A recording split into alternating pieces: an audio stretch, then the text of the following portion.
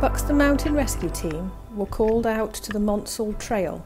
A walker who was out to enjoy a day's photography took a tumble on a set of steps below one of the glorious viaducts, sustaining a painful lower leg injury.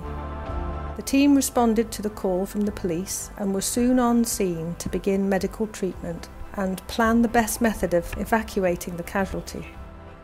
Pain relief was given and the casualty transferred to a mountain rescue stretcher.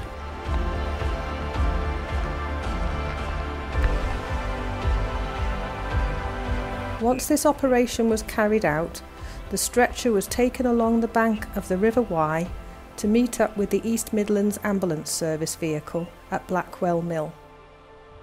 I hope the casualty has a speedy recovery and is able to return to complete the walk at some stage in the near future.